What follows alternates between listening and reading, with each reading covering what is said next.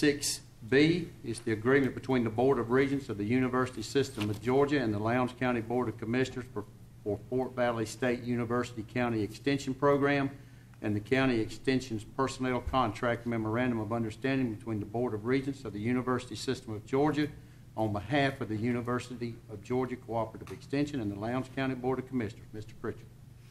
Mr. Chairman, yesterday you had Mr. Jake Price from the local extension office to give you an update on this. This is a continuation agreement between, as you've already stated, the University of Georgia Extension Service and the Fort Valley Extension Service and Lowndes County. This provides the position that Mr. Josh Dawson now fills.